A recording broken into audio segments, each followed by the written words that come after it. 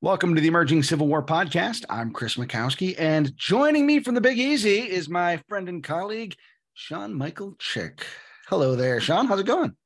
Oh, hello. Just busy with the season and tours and whatnot. We're all waiting for the big storm to come in Wednesday. Oh, that's right. You'll be socked in there, won't you? Yeah, it's supposed to be pretty bad. So may not even be able to work that day. But so that's pretty much that. Been back to work on Shiloh finally after a little pause there. So, well, good luck weathering the storm, and good luck in the fields of Southwest Tennessee. So I've asked you to join me to talk today about the capital of Tennessee and your forthcoming Emerging Civil War book, They Came Only to Die, the Battle of Nashville, which of course took place in December of 1864 in the closing days of the year. And Sean, I want to start with your title, They Came Only to Die, because it sounds awfully bleak. It's a bleak battle. Fought in horrendous weather conditions, for one thing. The actual name refers to a charge made by USCT on December 16th against the Confederate position, which at that point, the Confederate position was very strong. At the point the USCT are really plowing in, there's really no hope that they have, But in a broader sense, also just refers almost to this entire hopeless battle in many ways. Hopeless for the Confederates, and for that reason, they're essentially fighting this large battle when the war is very much already decided. So in many ways, yes, in many ways, a bleak battle, a bleak campaign. So why does Confederate Commander John Bell Hood go forward with it? Set the stage for us, because as you said, the war is pretty much decided by this point. So what is there to gain? Well, in the case of Hood, he's going to do one more throw of the dice with the Tennessee invasion. And his belief is that he can somehow turn the tide from there. In fact, there's one remark he makes even after the Battle of Franklin that he says 1865 will be bloodier than 1864. And keeping in mind, Hood is a man of iron will and determination. So he believes that he can reverse all the Confederate losses by striking into Tennessee, since Sherman is taking most of his forces towards Savannah. Now, of course, by doing that, that means there's really nobody to stop Sherman from doing what he's going to do. And Sherman is going to deliver in Georgia one of what I would call the three death blows of the Confederacy, which is the Battle of Nashville, the storming the Petersburg trenches, and then, of course, the March to the Sea. So those are really the three ones. So that's what Hood is thinking. Of course, he's trying to get there before more Union forces can arrive, because the troops inside Tennessee are scattered. It's also a lot of garrison troops, but his trying to cross the river is delayed, the Tennessee River, and delayed for a number of reasons. Force was late getting there. Hood changed his position. Union forces in the area also did some good jobs disrupting him. By the time he's crossing the Tennessee, there's already the Federal 4th and 23rd Corps under the overall command of Schofield. And of course, Thomas has the troops that are scattered throughout Tennessee and the garrisons. Those are troops that are of various quality, but are mostly not going to be the best of the best for sure. And there's an Army of the Tennessee detachment under Andrew Jackson Smith that is coming, which is usually dubbed the 16th Corps for this campaign. When you talk about Thomas's forces available to him, but he's also one of the most heavily fortified cities in the entire Union territory at this point, because the Federals have been occupying Nashville essentially since February of 1862. So how important are those fortifications for him in what he's able to do with some subpar troops? I mean, if Hood's entire plan was to try to just get to Nashville before Schofield, and he lost the race at Spring Hill. I have serious doubts if he even wins the race, what he can do. Granted, the troops defending Nashville, he would outnumber them. They're not of the highest quality, but they have entrenchments and lots of heavy cannons. And even if the Confederates were going to somehow storm Nashville, they were going to suffer very heavy casualties.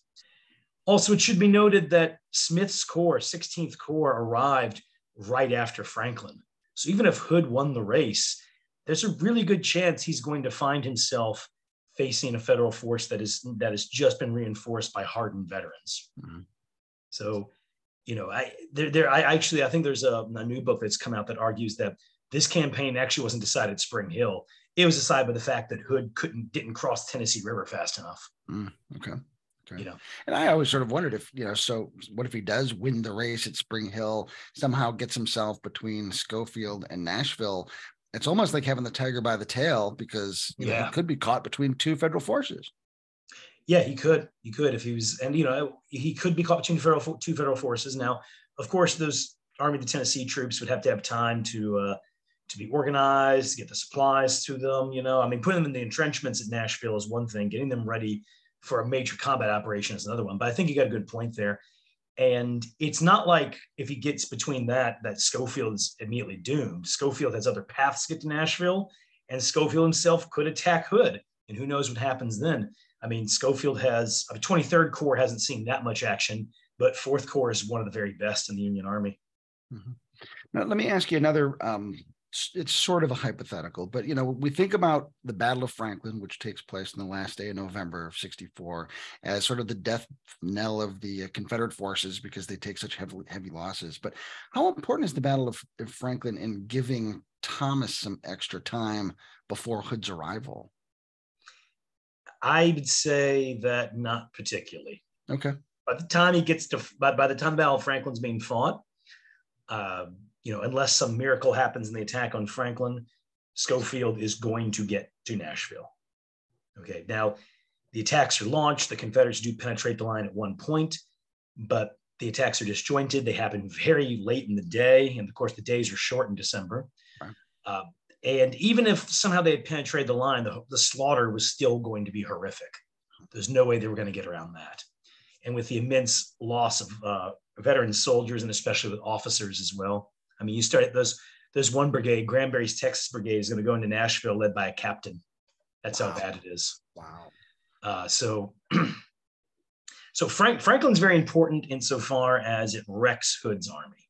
Yeah. And it gives the Union forces even though they have to retreat, of course, for them, it's a victory. Now, Hood, after Franklin tried to play it up as a victory, as one would try, right? Saying like, "Oh, we drove him from the field," but it's even back in Richmond, Virginia. I'm reading like a Gorgas's diary. He deduces very early on that Hood's lying about Franklin, that actually something really bad has happened. So the Battle of Franklin, I think its main importance is the losses it inflicts on Hood's army. Now, Beauregard would later on say, because Beauregard was overall commander of the West, would later on say that what Hood should have done after that was simply stayed where he was, hunker down for the winter, cut off the federal forces that are in Murfreesboro, Chattanooga, and the rest. And if you cut them off, that you can maybe surround them with part of your forces, force them to surrender. Maybe they'll surrender because they'll run out of supplies. Now, you have to look at actually how many supplies are stockpiled there. Murfreesboro and Chattanooga were major depots, so maybe they can survive the winter. But that's what Beauregard thought he should do. Hood decided that to turn back or to stay stationary was to die. That he knows the odds of victory are low. Keep that in mind too. Hood is not delusional in that regard. And so his idea is, I'll just go to the gates in Nashville. By doing that, I'll boost the morale of my army, which is true. The Army of Tennessee, for the first few days they get to Nashville, has a boost of morale because it's the first time they've seen the city in years. Yeah, you have men who are there for the evacuation. And of course, when they're marching up there, they're being cheered all along the way. Because understand, too, that Nashville and the whole corridor south of it, until about Murfreesboro and even a little south of that, is very pro-Confederate. So they're being cheered the whole way to Nashville. And yeah, you read their letters or even their recollections, they'll say, yeah, for a few days there, I was feeling pretty good. All things considered. But very soon it sets in that, wait, there's not enough of us. There's a hell of a lot of them. And the weather gets colder and colder. And I'd actually probably say when there's a severe cold snap that hits by around December 10th, and that really hurts the morale in Hood's army because they just don't have the supplies to properly deal with it. And of course, it's pretty rough on the Union Army as well. Because a lot of them had to be in the entrenchments. So there are they're tenting out in harsh winter conditions, So even their letters and stuff it's pretty rough on them. But anyway, so Hood's thinking is get to Nashville, set up a defensive position, force the Federals to attack you, win a defensive battle, and maybe, just maybe, you can follow them into Nashville as you chase them off and rout them. That part in particular strikes me as pretty fanciful. I mean, this isn't Bull Run. As you said, like, what are his choices at this point, though? Yeah. And this is not Bull Run. You're not fighting green soldiers led by some generals who, by the summer of 1862, are effectively out of the war. These are battle-hardened veterans. They're commanders. Sure, they may not be military geniuses, but these guys have seen a lot of action. They know what they're doing overall. So, I guess the best Hood could have hoped for was just to win a straight Fredericksburg type battle, and then claim a rightful victory. So how much that improves the strategic position would be doubtful, but hey, you take your wins where you can get them. Yeah. Now I think about, after the battle, it takes him a day to get all the way back to Franklin on December 17th. But, after the Battle of Franklin on November 30th, it's 2 weeks before things happen as they move north. What happens in those 2 weeks, which seems like geographically it's a pretty close distance? Yeah, well, in the case of Hood, he of course can't attack right away. He does send some of his infantry off, and then especially Forrest, to go capture blockhouses, and then to try to take Murfreesboro, which fails. They have I don't even call it a battle, I guess, like a big skirmish around there. So that's a failure. Hood did fortify his position as best that he could, but that becomes even harder when the ground freezes over. As far as the Union goes, they have to organize their forces because you have men coming from disparate areas. Schofield's men definitely need to rest after fighting a battle and doing all this marching. And they need to get their cavalry ready. So they're trying to round up as many horses as possible. The guy overseeing this course is James Wilson, who will lead the cavalry. George Thomas, the Union commander, essentially decides that if he's going to attack Hood, he wants to have cavalry set up that can pursue Hood. And I think he's a very, very wise choice there. And also the Army of the Cumberland in particular, I would say, and Thomas, of course, being like their main guy, the Army of the Cumberland really understood the use of cavalry early on, because William Rosecrans had spent 1863 improving the cavalry under his command to the point while the summer of 1863 they can take on their Confederate counterparts and beat them. One epic battle with that is the Battle of Shelbyville, where Joe Wheeler's command was routed. So Thomas's thinking is that it's not enough for me just to attack and drive them off. I want to be able to chase them down. And, I'd say that actually goes back to 1863 because, a lot of people talk about the Army of Potomac's cavalry, but the Army of the Cumberland is the first one to create a cavalry force that can beat the Confederates at their own game. Now, the delay, though, I'm sorry. Very underappreciated with that, Yeah. Yeah. Well, and I think of Dave Powell's, book "Failure in the Saddle" about Nathan Bedford Forrest, and he's very critical about Forrest's performance at Chickamauga. So again, talking about Rosecrans on the Union side there, and the myth of Forrest is that he's so indestructible, but he actually has some problems out there with Rosecrans and the Army of the Cumberland's forces.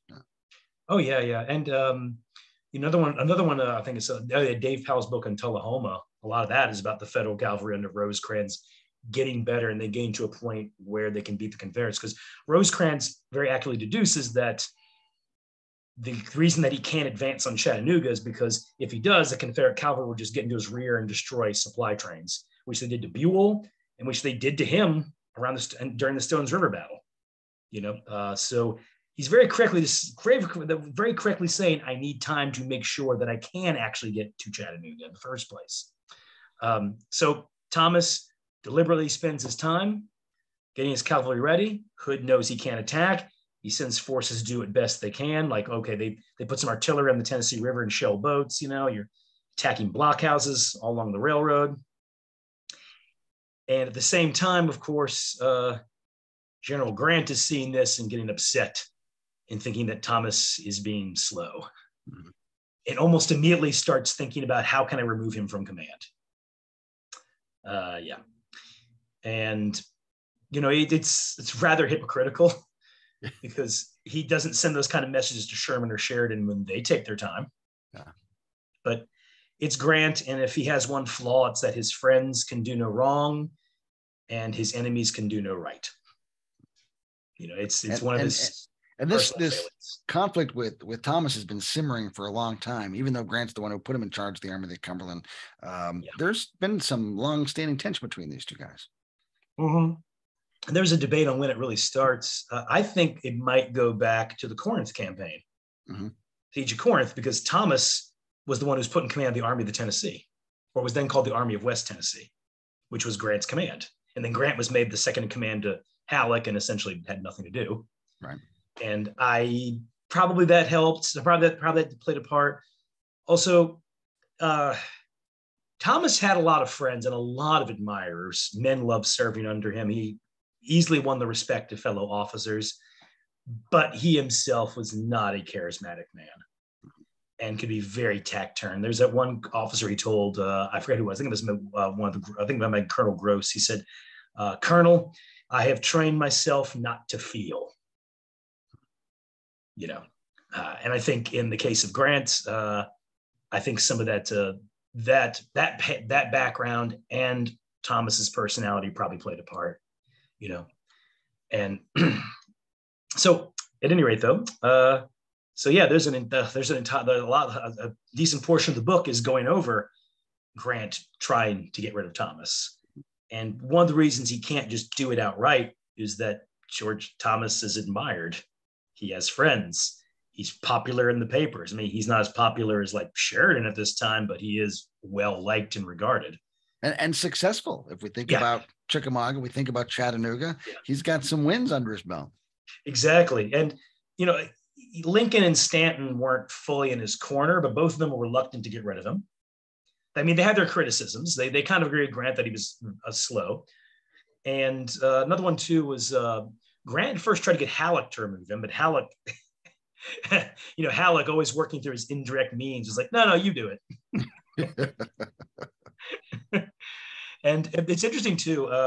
One of the best stories about it is that, Thomas essentially tells them when they're like, attack now. Grant says, attack now. He says, I can't.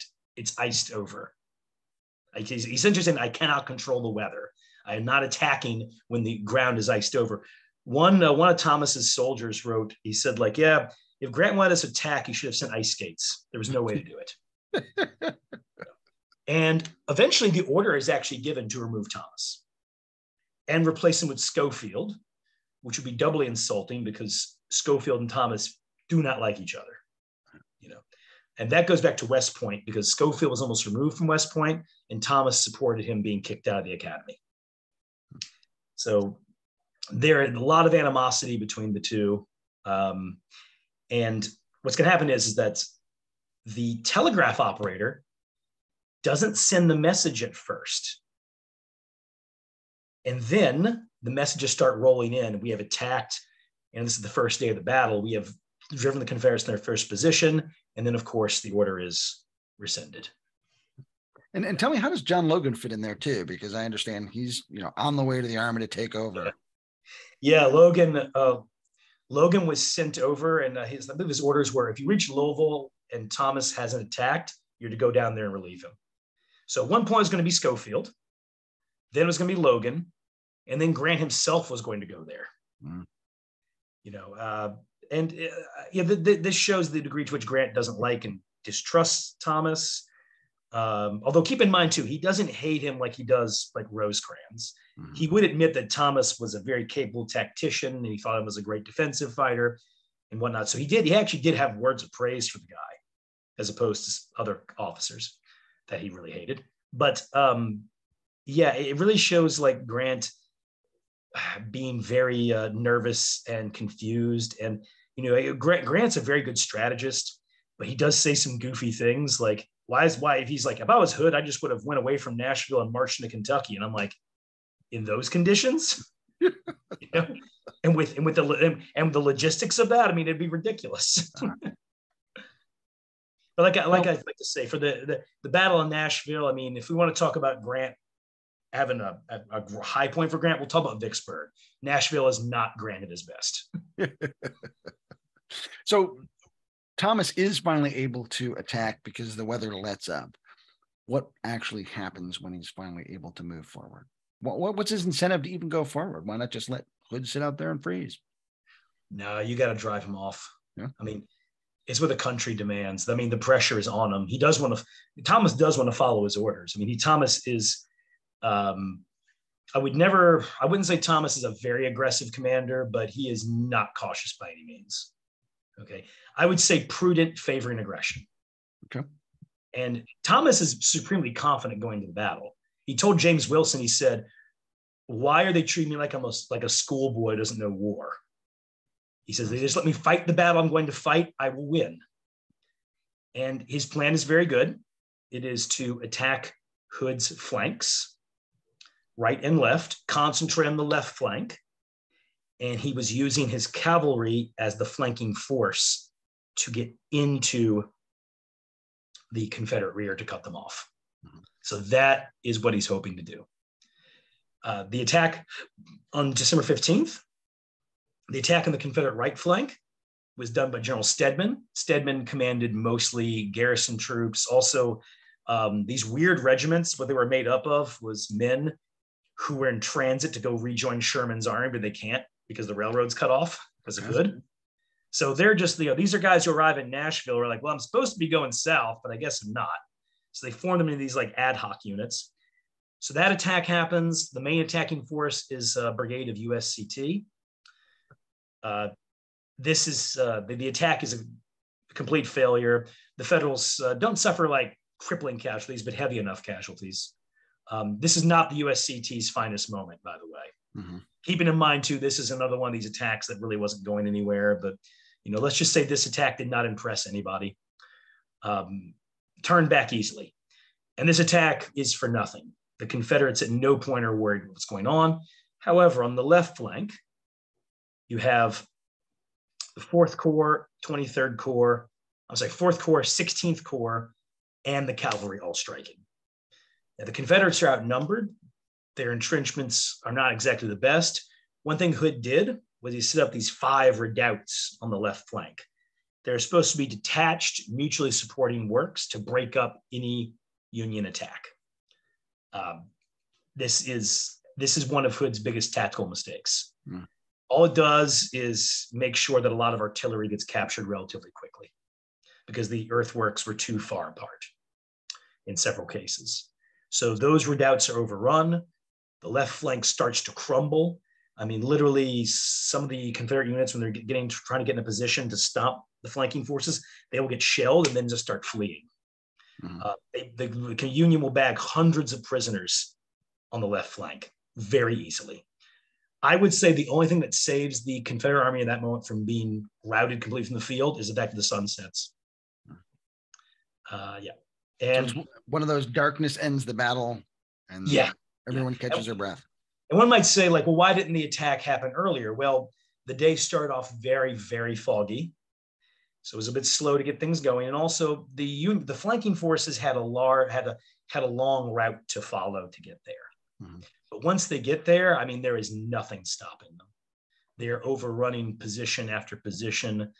And so, darkness ends the battle. That's what saves them at that point. And a big criticism of Hood is this is really the point where he should retreat. This is the confirmation that his army just can't do it. The losses at Franklin and the harsh cold of the previous days. I mean, they're so low on artillery ammunition that the order is they can't even do any counter battery fire. They have to wait for the Union to get close in. A lot of their horses are in horrible conditions. So one of the things that really marks the Battle of Nashville on both days is just the amount of artillery that's captured. I believe something like over 60 cannon will be captured at Nashville. Wow. Yeah. Wow. So, not able to haul off the guns. You're talking about brigades that have only a few hundred men. In Nashville, I mean, the first day of the battle really proves the army is not capable at that point of hard combat. Mm-hmm. Another thing that really hurt him too, by the way, was Hood was trying to cover as much ground as he could south of Nashville to cover as many roads as he could. So his army was also very spread out. And keep in mind, he has 23,000 men. Thomas has 70,000, although only 55,000 to be used. The rest are kept in reserve. Mm-hmm. So It sounds to me that that first day of battle really confirms Thomas's notion about how to use his cavalry. Like his 2 weeks getting them together was time pretty well spent. Yeah, definitely. I mean, the cavalry even overran some of the fortifications, with some of the men riding in. One of my favorite ones was they overran Redoubt 4, so they go for 5, and the men are tired. So actually one of the colonels, I think it was a colonel, as a colonel or a general, one of the soldiers grabbed his horse's tail and had it drag him into the fight.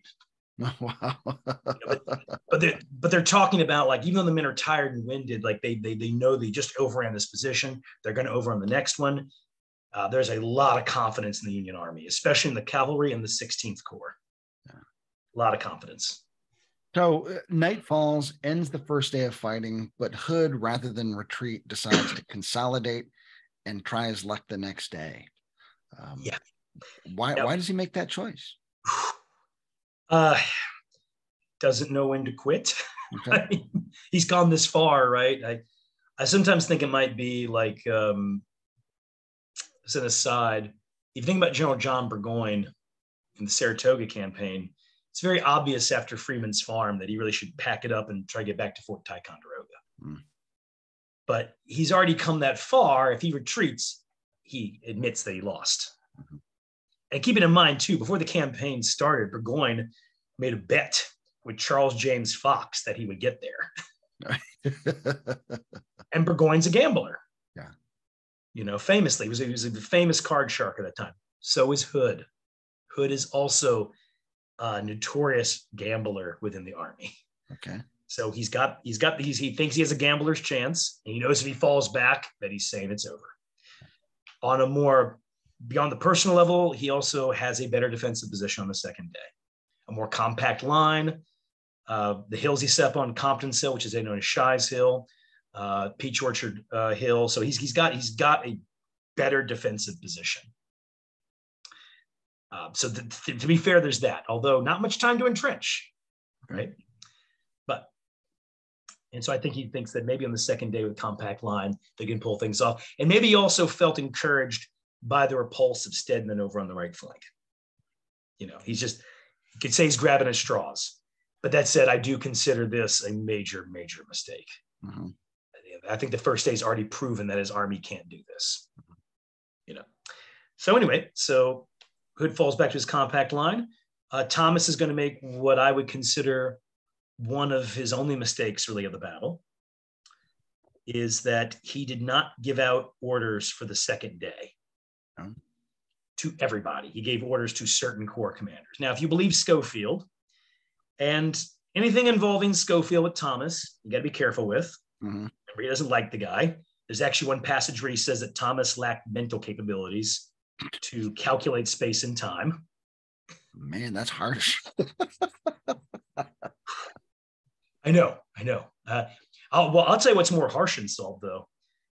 Schofield's 23rd Corps loses less than 200 men. There are regiments in this battle lose more men than an entire corps. That's how poorly Schofield handles his troops. Wow.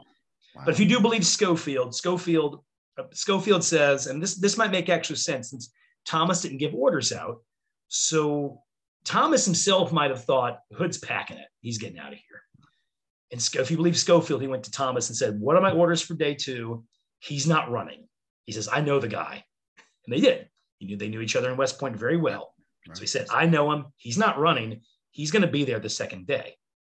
I do believe Schofield in that one. He probably did tell. Because also, by the way, Thomas, too, he went all the way back to Nashville to go stay at the hotel, the St. Cloud Hotel.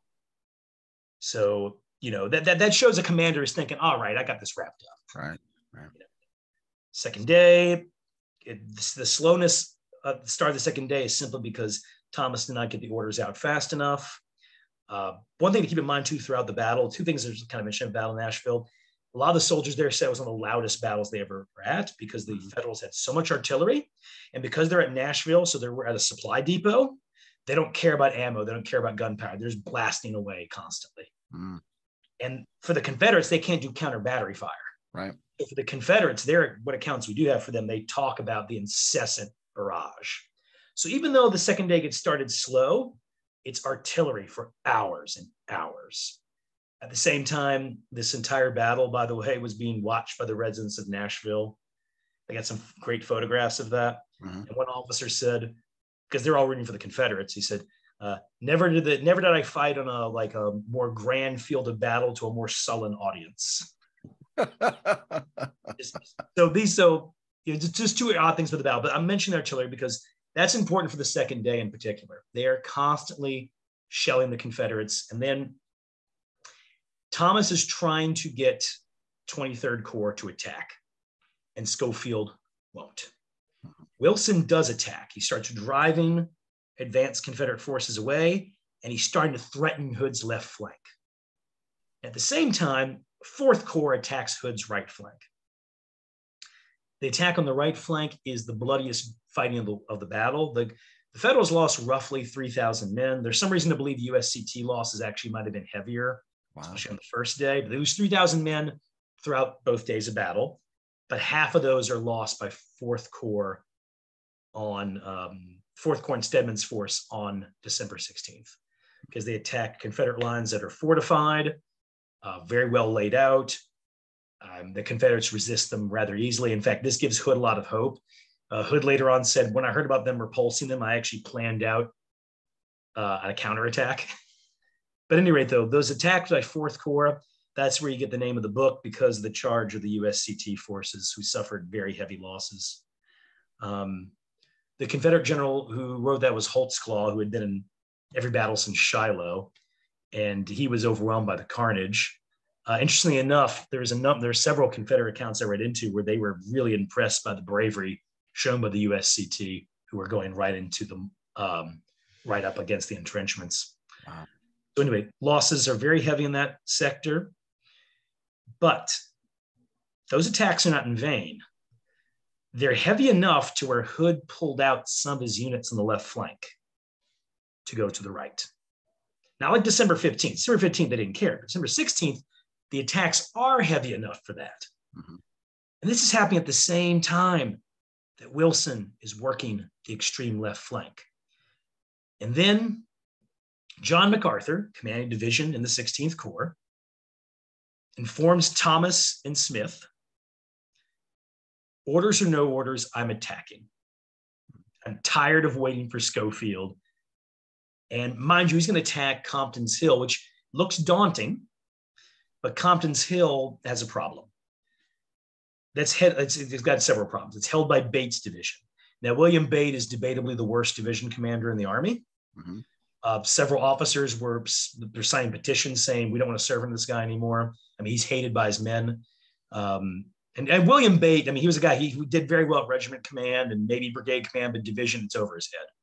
So you got a division that has very low morale with a commander who's not very well liked. They're constantly have been under artillery fire to the point where they can't actually improve what slight entrenchments they have. So the division is not well entrenched, but also for anybody who's obsessed with Missionary Ridge, it's not on the military crest. It's too far up. Mm-hmm. And that's, some of that's Bates' fault, but a lot of it has to do with the constant artillery barrage and the fact that the position was only set up at night. So not enough time to even prepare the position. And so then MacArthur's division attacks. That leads to that great painting by Howard Pyle where you see they got the mud caked on them. You got the guy with the bloody bandage. You can see the flag that's in tatters, and they're all just like running up against the Confederate lines, and the Confederate lines crack and collapse. And they have collapse at the same time the left flank is starting to collapse. And it just starts a chain reaction. One of the Confederate brigades, a Texas brigade, Granbury's Texas Brigade, best of the best in the Army. Well, they had marched to the right flank. They're marching back to the left. And apparently their commander that day, Selkirk, saw the Union flag up on Compton's Hill and said, we've lost. And then the brigade fled.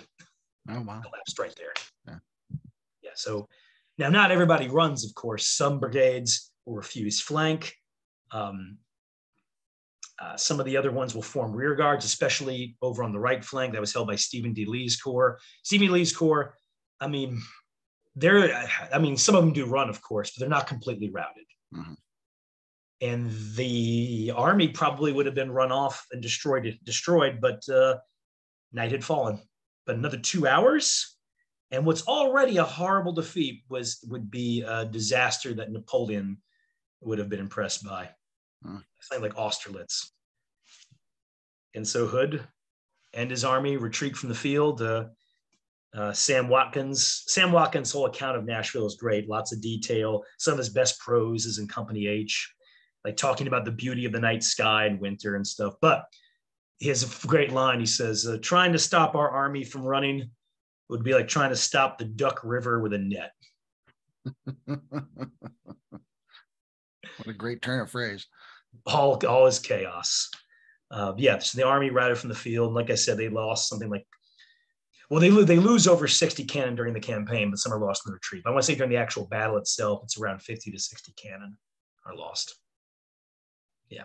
And then more of Wilson's cavalry plays in, because that departure from Nashville then becomes essentially a running cavalry battle and rearguard action.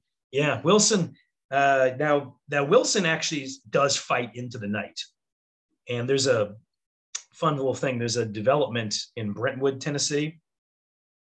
One of the subdivisions they have there actually depicts the fight between Colonel Rucker of the Confederate cavalry and a Union officer. It really looks awesome. We got a picture in the book, but it looks great in person. So Wilson fought a running battle into the night. Next day he attacks. Now Wilson loved Thomas. They got along really well. And, Wilson, of course, admired Grant, was friends with him. He could be critical of Grant's tactics. And on the subject of Thomas, Wilson was very critical of how Grant treated him. But this is one of the only occasions where Wilson says this is where Thomas screws up, because he says Thomas redirected his cavalry in the wrong direction. Regardless of that, though, Wilson's cavalry is immediately chasing them down the next day. Stephen D. Lee oversees the rear guard from the Brentwood Hills down towards Franklin. So they fight over the old Franklin battlefield. And it's a running fight all the way to Winstead Hill, which is where Hood's army had formed up to attack at Franklin on November 30th. Now, in the case of I consider this a Federal victory insofar as they inflicted heavy loss on the Confederate rear guard. They captured a lot of cannon, but they never broke the Confederate rear guard. So in that regard, maybe you could say like a Pyrrhic Confederate victory, because they took heavy losses, but it could have been worse. Lee himself gets wounded at Winstead Hill, as I recall. Yeah, and then Carter Stevenson takes over. Carter Stevenson is oftentimes considered one of the worst division commanders, but I did note in the book that Stevenson's high point of his career is probably on December 17th. Everybody's got a moment, right? Yeah, that's right. Everyone gets their moment. Yeah. So Hood manages to finally escape back down into Alabama. Pretty conclusive Federal victory, but what's it mean for both sides once the dust settles? Yeah, one little quick note about that chase. Wilson continues the chase after December 17th, but weather conditions, also Forrest arrives, and Forrest's rear guard of the army is one of Forrest's high points of his career. He wins a number of skirmishes with Wilson's cavalry, uses some really like effective tactics, I got to say. That's where Forrest in the retreat does live up to the legend. Okay. As the legend of Forrest as a combat commander, he lives up to it on the retreat. I think Chalmers said he thought it was Forrest's finest hour. Yeah. But anyway, so what does this whole thing mean? Well, the Army of Tennessee is not so completely destroyed to where they are no longer a factor at all, but they are no longer capable of any major offensive operations. The Army did not suffer as much desertion as you would think. But I think some of that has to do with the men broke because they were in an impossible, terrible situation. But I think any Confederate who is willing to follow Hood into Tennessee has got to be of the hardcore variety to begin with. That being said, there were some significant desertion losses. The loss of artillery is truly crippling. And of course, the loss of officers. So they eventually make their way to Corinth, Mississippi, and Tupelo, Mississippi, where the Army was born back in March and April of 1862, on the eve of Shiloh. So they, something poetic to that. There, of course, Hood resigns. Richard Taylor takes over temporarily. The army actually gets split up. Part of the Army of Tennessee will go down to Mobile. They'll fight at Spanish Fort and Fort Blakely being the last real battle of the Civil War. And the rest of them eventually make their way to North Carolina. But, the losses suffered are such to where the army is no longer a major factor. And because Hood never surrendered like Lee at Appomattox, and rightfully and understandably so, because Lee did surrender at Appomattox, and Lee and the Army of Northern Virginia are so central to the Confederacy continuing to fight, understandably, we think more of that campaign. But this one is kind of like Appomattox in many ways, an army taken out. And also, much like Appomattox, you have cavalry being used for pursuit, being used effectively in combat. And that's really the secret sauce that a lot of the armies the years before didn't have. They did not have cavalry that could fight the way cavalry is meant to.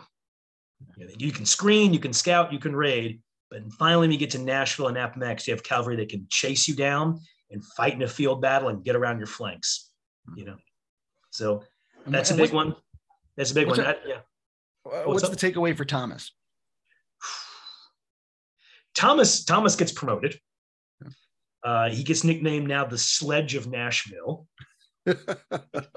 He doesn't get that nickname enough, right? He's always like Rock of Chickamauga, but right. I always joked if like ECW wanted me to write a Thomas biography, I'd just call it Sledge of Nashville. That would be awesome. Get to it. Get going. In the case of Thomas, I mean, the praise just pours in. Sheridan, who was on good terms with Thomas, sends him a very nice letter. George Meade sends him a great letter as well and orders one of those classic 100-gun salutes into Petersburg. Lincoln praises him highly and then says, we got to promote him. So does Stanton. And actually, Stanton now becomes one of Thomas's biggest advocates. So Stanton becomes Stanton becomes really, really concerned about Thomas. He's a big fan now. Sherman and Thomas had a complicated relationship. A lot of what I call a lot of people I know who really don't like Grant and Sherman will say, oh, Sherman hated Thomas. Like, no, they had a complicated, odd relationship. Mm-hmm. And if you really, Sherman sometimes would say bad things about Thomas, but he also would highly praise him. And he kind of sort of, in a letter, was telling Grant, like, hey, Thomas is a good general. He's very popular. I wouldn't try to remove this guy. Okay. Sherman, of course, also sends him a letter of effusive praise, and Sherman also will make sure that Thomas has a major command in the South for the rest of the war and then right afterwards. Mm-hmm. However, Grant actually initially opposed his promotion, and he and Schofield conspire to take troops away from him. Mm-hmm. So you have this victorious commander who for 1865 is having men taken away. Which is so ironic when you think about Grant in the aftermath of Vicksburg and what Halleck did to take troops away from him as a victorious army commander. That's just, ouch. Yeah. Yeah. Oh God. I really want to read in detail what happens after Vicksburg, because one interesting letter I wrote was, just a quick aside, that there's apparently when Lincoln first said, I want to send troops to Texas, Grant said, I don't really want to. And then Lincoln sent him a cold letter. Mm. And then afterwards, Grant said, great idea, let's do it.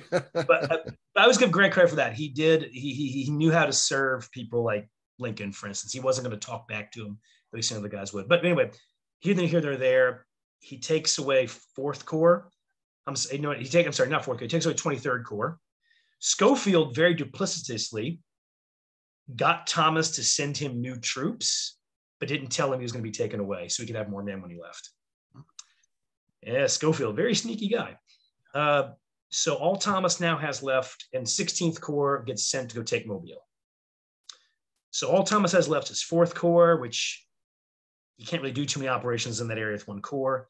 He does have Wilson's cavalry, and so him and Wilson plan the raid that will cut through Alabama, Georgia, and even some forces going to Florida. And, Wilson's great raid smashes the Confederates in the area. And of course, his men will be the ones who captured Jefferson Davis. Mm. So, Wilson's raid is Granted, it's coming at the very end of the war, but it is effective at making sure the war is going to end when it ends and making sure the Confederates in Alabama don't have any second thoughts. Because one thing Thomas and Wilson were very afraid of was that Forrest would turn to partisan warfare. And Thomas kind of made it clear, like, if you do that, I will burn down all of Mississippi. And of course, Forrest did eventually say, I'm out. Right. Yeah. So Wilson's raid, kind of controversial because it came towards the end of the war, but also keeping in mind, when Wilson launches his raid, Petersburg's still Confederate. He doesn't know it's about to fall. Yeah, right. All he knows is Petersburg's still Confederate. Johnston has an army in North Carolina that's at least trying to oppose Sherman. He doesn't know how many men Johnston has. And he also knows they're about to attack Mobile, and the men who are going after Mobile will need help. And Wilson's raid does really help out the Mobile campaign of 1865. So, he doesn't have a magic globe, doesn't have a palantir. He doesn't know what's going to happen next, So, but that being said, while Thomas had his troops taken away from him and didn't play as active a role in 1865, Nashville is up there with the March to the Sea and Appomattox and determining that the war is going to end when it ends. And his reputation after the Civil War, while of course he's not going to be as popular feted a hero as Grant or Sherman, and some of that's because of his personality, some of that's because he was sent out west to the Pacific. So a command that's in the backwoods, although a very important command, but one that's away from where the newspapers are. Right. But also Thomas died so early. Interesting fact, he apparently died writing a response to Schofield attacking him for his actions at Nashville. Oh, wow. Yeah, but he died. He died about, I want to say 1870 or so. Yeah. So he did not. He was a Virginian too, and that worked against him. And disowned by his family and buried in Troy, New York, with his wife's family. I would say, in some ways, him being a Virginian, I think, helped out.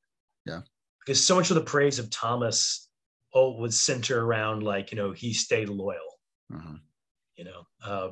So I know what you mean. It did hurt him in a bit during the war, but it also did add a certain amount of praise that he might not have received otherwise. But yeah, so maybe he doesn't get as much credit as he should, but the battle does help out his reputation. And I think the fact that he was getting as much pressure as from Grant and he still succeeds, stunningly so, has really improved his reputation over time. Thomas is one of the more broadly admired commanders of the Civil War. Maybe if not super famous, the people who know about him hold him in high regard. Yeah. And I have yet to meet a guy who's like, Thomas is a bad commander. That's true. That is true. I haven't ever heard that either. I mean, I've heard it for Lee and Grant, which I don't agree with, but I've heard it. Yeah. So let me ask a last question before we wrap up. People tend to think of the Battle of Franklin as the end of affairs out there in Tennessee, and they overlook the Battle of Nashville entirely. Why is it that Nashville tends to get forgotten about? I think Franklin is just a much, much more dramatic battle. My nickname for it is Confederate Culloden. The Battle of Culloden in 1746, 1745 Jacobite Rebellion of Bonnie Prince Charlie. It's during the War of the Austrian Succession. It's the last charge of the Scottish Highlanders. So there's a romance to it, but a really depressing romance to it. Mm-hmm. This is the last charge. And also what the Confederates went through there is absolutely hellish. And so I think that, if you're going to be praised, and we always think of Franklin's usually written about more, I feel like, from the Confederate point of view, mm-hmm. because it's a more compelling and sad story. And your average Confederate is going to remember that carnage. It scars them, but they could also write about how heroic they had acted there. Mm-hmm. You don't really have that at Nashville. You lost the defensive fight at a time when the defender usually wins. Hood, in his memoirs, says that on December 16th, I think his words are, "For the first time, I beheld a Confederate army in a panicked rout." I'm paraphrasing, but and this is Hood. He's been at it for a long time. And it isn't that the Confederate veterans didn't write about Nashville. Doing all my Shiloh research, you're going through an issue of Confederate Veteran, you'll see random articles. I run into more random articles on Nashville than I expected, just going through there. But I think some of that's also because Confederate Veteran was published in Nashville. Yeah. And it seems like the Army of Tennessee seemed to really send a lot of material to that magazine.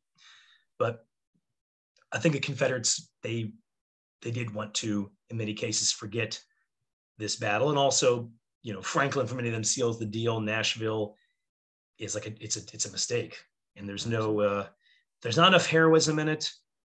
And it just comes off as a completely tragic waste of life. That'd be my guess. Also, it doesn't help that we don't have a battlefield. Now, we didn't have a battlefield of Franklin either. But Franklin, I mean, think about that. I mean, Franklin has this hardcore people who are into it. So they've saved some stuff there, and it's impressive what they have saved. And then you have the cemetery that's there as well. But Nashville, it's practically nothing. I mean, I say practically nothing. I mean, there are some things that are saved.